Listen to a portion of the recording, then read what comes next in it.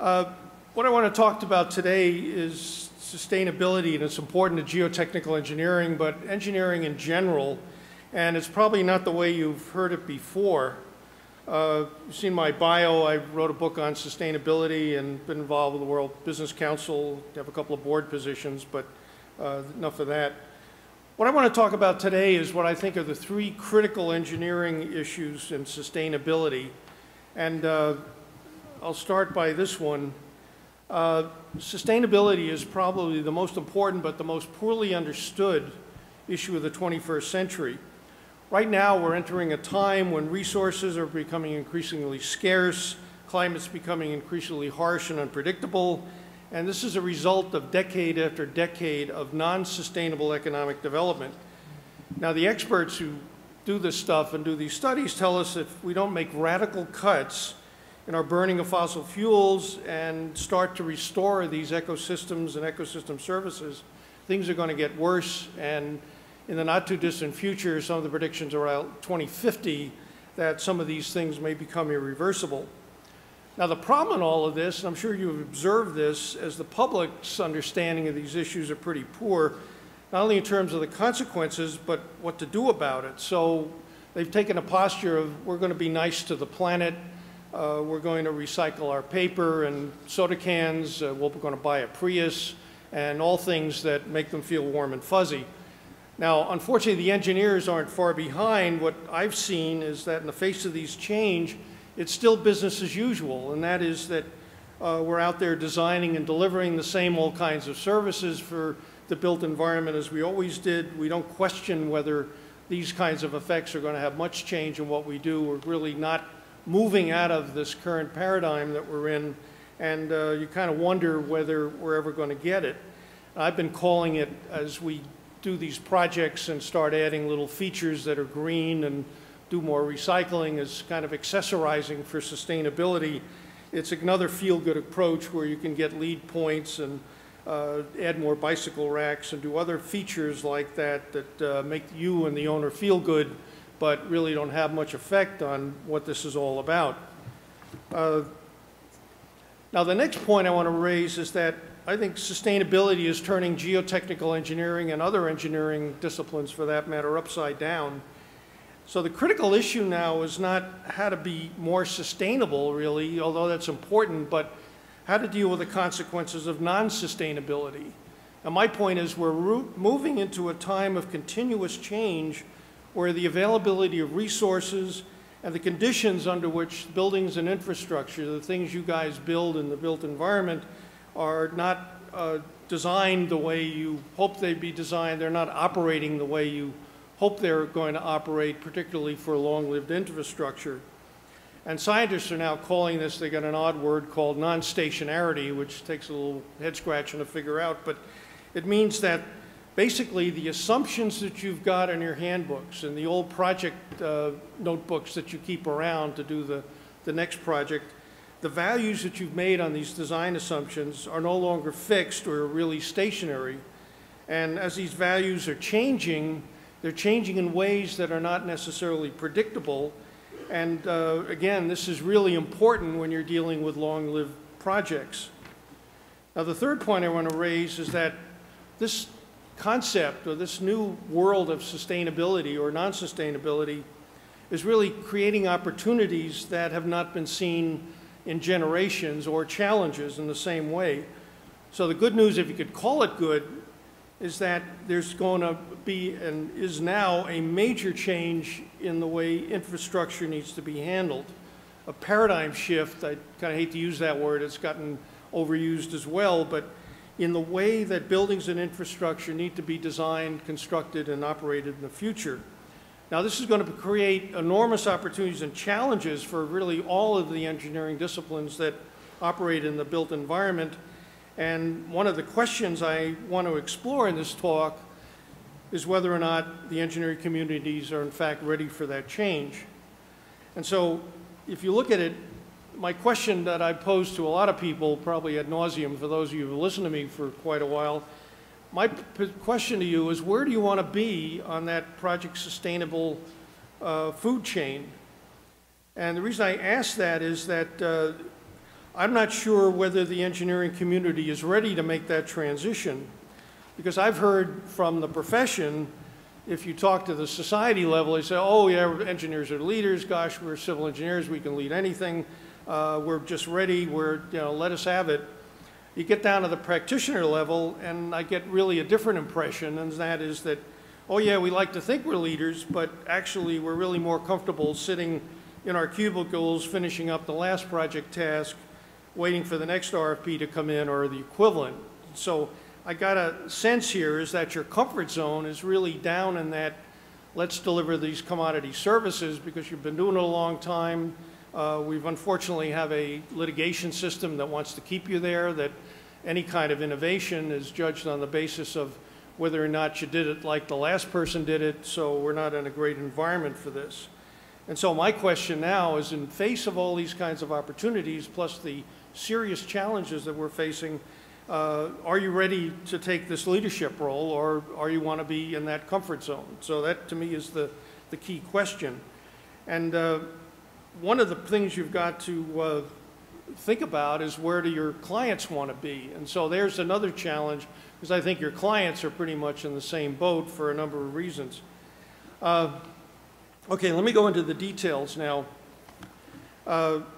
Because simply stated, the problem is that we're using up resources faster than they can be replaced or replenished, and we're damaging ecosystem services faster than they can be restored.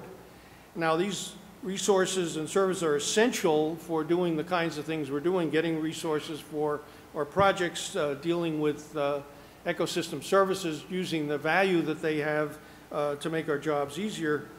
And unfortunately, the mismanagement of these services have been really a problem. And these are essential across regions, fairness across the globe. We have a number of underdeveloped and developing countries that want the same resources we do.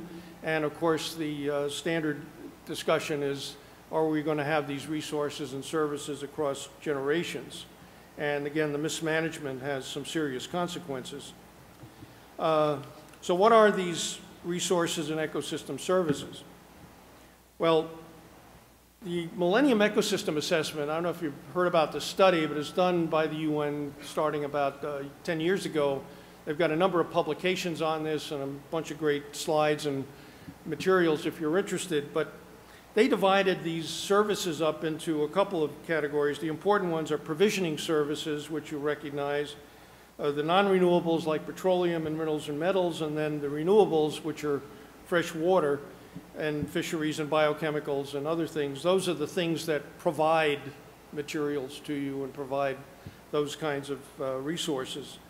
The regulating services are a little different. It's climate regulation, water purification, stormwater control, natural hazard, things like that.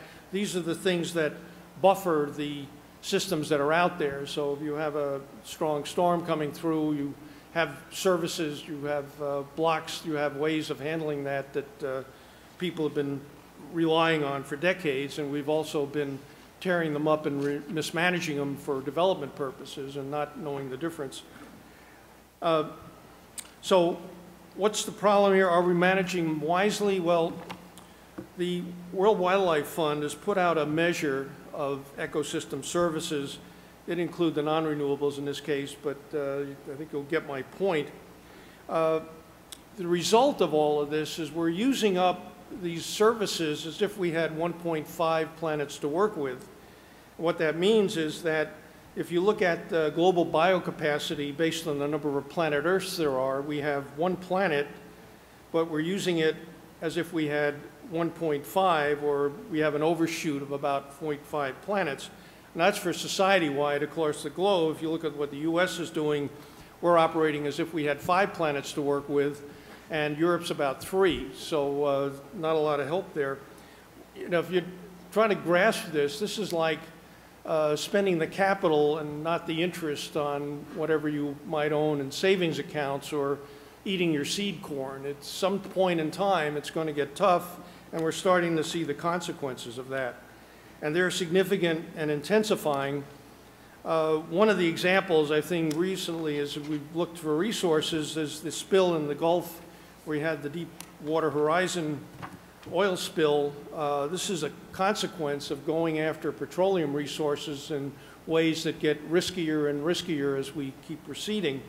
But there's also issues like, if you look at the upper right side, there's a dead zone in the Gulf of Mexico. This is a result of having pollutants, all kinds of fertilizers and things running down the waters of the Mississippi drainage and all its tributaries. In the old days, that used to be a couple thousand acres, and it occurred intermittently. Now it's permanent, and it's the size of Rhode Island. And very few things that are productive live in there. There's also issues like, if you look at the lower slide on the picture on the right, you can probably make out barely that's the Mississippi River and barge traffic going through it. Recent droughts have been extreme, such that the levels of the water have dropped to make any kind of barge traffic, which is essential to our economy, problematic as they try to navigate their way through the river. And then closer to home here, and where I live in the Colorado area, there's Boulder last year had some storms that were record-breaking and disrupted roads and other infrastructure to a level that's just never been seen before in history. So those are the sorts of things we're facing. At a different level, people are saying that the climate, we're just starting in this process. And so if you look at this graphic, it's a graph of climate change impacts across various levels across the top of degrees of ambient temperature increase across the globe. So it's a global level average. But they're looking at from 0 to 5 degrees centigrade on that scale. And the swim lines are what's going to happen with food, water, ecosystems, extreme weather events, et cetera. So if you look at pre-industrial at 0, that's kind of datum, and that's before we started emitting greenhouse gases. Right now, we're at about 0.8 C, the best information we have, and we're starting to see some of these problems, like in stresses in water supplies, people losing glaciers that they used to rely on for water, damage to coral reefs, more intense storms, forest fires. We had our share of that in the West, and it's happening in other places, and the list goes on. What they're hoping to target right now, the Kyoto Protocol, which is probably dead in the water right now, and they're looking to revise it, but they were targeting about 2 degrees centigrade, and maybe we can keep it to 3. But really, if we do business as usual, we're out to almost the 5 degree C level, and there we're really facing disaster levels. And unless things change, it's going to be that way at the end of the century. So now the question is, do we know what's causing these problems? And we do. We've known it for a long time because our approach to economic development was not sustainable. And so there's a picture of Gro Harlem Brundtland, the chair of the Brundtland Commission report that came out with this definition. And most of you who practice in this area know it by heart. It's development that meets the needs of the present without compromising the ability of future generations to meet their own needs. Now, we've addressed this to some degree at ASCE. We've got sustainability principles in our canons of ethics, and we've said, you know, it's not just sustainable development, that's what you're doing, it's where do you want to be, and so we've defined an end state of what sustainability means and said what sustainable development means in getting there, and we've, you know, wordsmithed this definition ad nauseum for the last couple of years. My work, I still can't seem to get the right definition here. They keep tweaking it, but anyway, we get my drift here. So we know how to define it, we just kind of don't know what to do about it. And so what the situation is, we know maybe what the current situation is, but not definitively, so you can break it down to the project level. We know what the desired end state is, sort of, but it's not well defined, and it amounts to, in fact, leaving out or turning from non-renewables to renewables and completely replacing them, which is a far-off thing. And we don't really understand what the gap is. And our response still is kind of accessorizing for sustainability, being nice to the planet, or practicing some form of organizational project hygiene. It's like flossing your teeth at a planetary scale. So what's happening? Well, some of the organizations are starting to figure this out.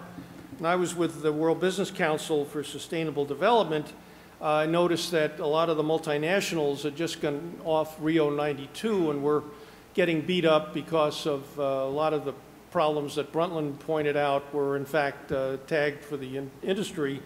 And so they were doing a lot of organizational hygiene. They produce reports, and we'd scale each other and who did the best report, and all this was great. At the same time, some companies figured out, you know, if I put the problems that I'm dealing with through a sustainability lens, I can save money. And so people discovered, that if you reduce your energy costs down, you get money back. And so just simple insulation, simple things that they've been ignoring for decades are now making sense.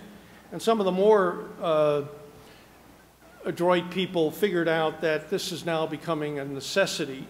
And so water's getting scarce and expensive, and Coca-Cola down the block figured out that they're not just a soft drink manufacturer that puts stuff in water, but actually a water organization that has to get water reliably and economically throughout the world.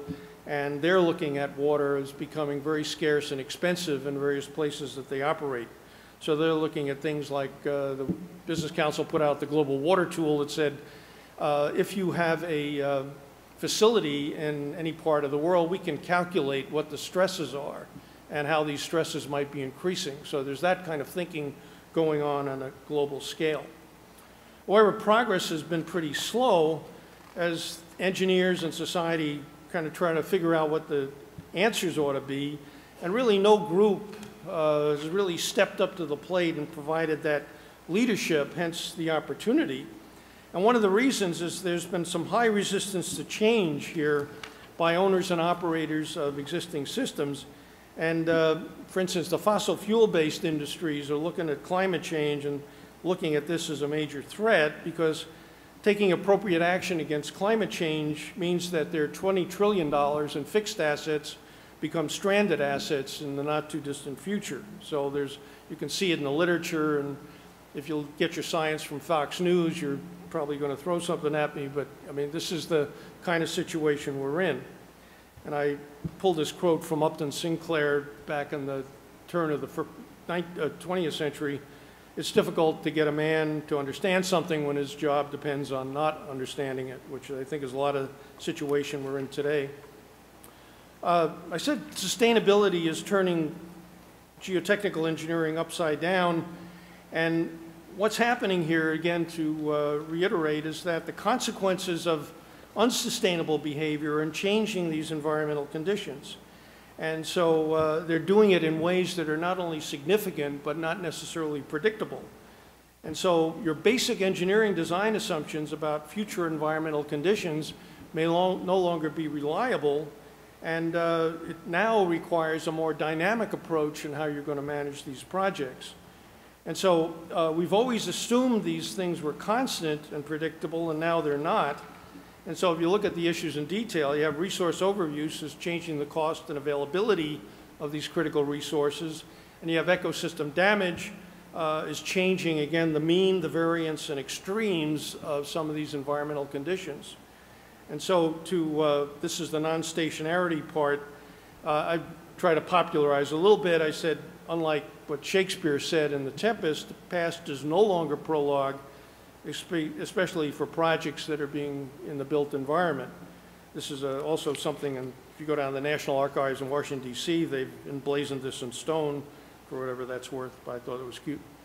Okay, so what does this non-stationarity mean? Well, I threw up this self-designed graphic looking at how we've come up with the averages and the means and the variances for these variables we use in design.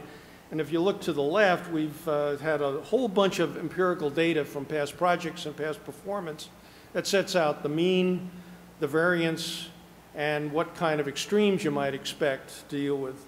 And so we've got the old assumptions, and now we've got these new assumptions based on, again, this new normal that's now taking place with new means, new variances, and new extremes.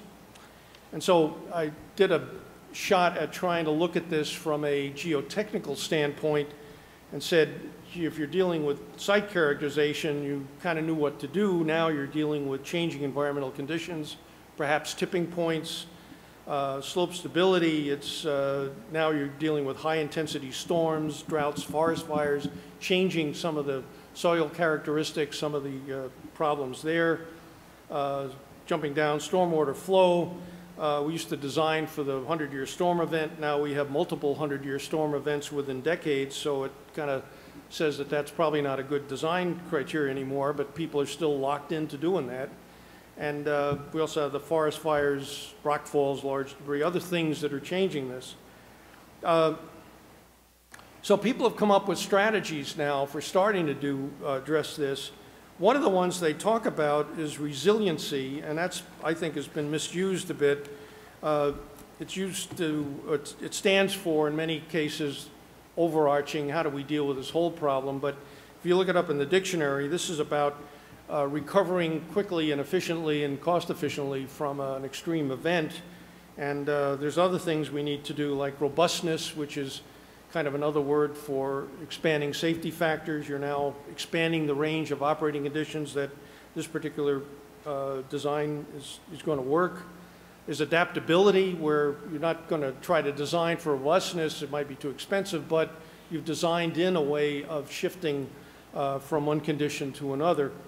And then finally, which is a more systems look and where this thing needs to go, is that people, particularly after Hurricane Sandy in New York City and New York State, are looking at this pretty closely, is redundancy, where you're trying to put into your design, not just doing it for this project and worrying about it here, but having this be part of a system where you have, if one part fails, and you've got backups and ways to deliver the functionality you need without having to go worry about that particular element.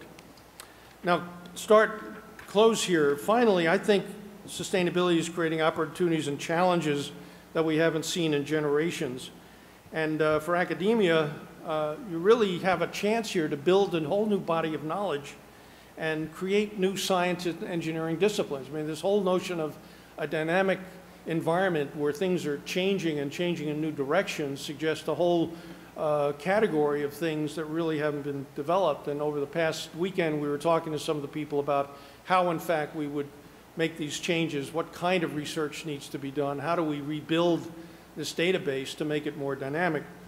For the public and private sector, you want to now truly protect health, safety, and welfare, because if you design something that's supposed to last for 50 years and it only lasts for 20, I suspect you're in deep doo-doo here.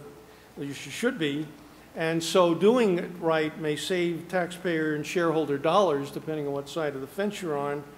And importantly, what I tell people in some of my courses is, look, you take and understand this, you have an opportunity to talk to your bosses and clients at any level in your organization and talk about opportunities and risks that they never even imagined they had. And so that's the opportunity, I think, to raise the bar, to get up this sustainable project food chain and make a difference. And change out of this commodity-based consulting that I think a lot of us are in into more value-based. Now, this is going to require a major transformation in how projects are delivered. So in the old way, we're meeting client needs, we were meeting stakeholder expectations, practicing organizational hygiene if you want to get into sustainability, and I suggest practicing saying, hey, stuff happens, and getting legal counsel as people get upset that the project that you designed didn't last as long as it did. So the new way now is really a three-part piece, which we've embedded into the ASCE Sustainable Project Management course, which is available through the continuing education group.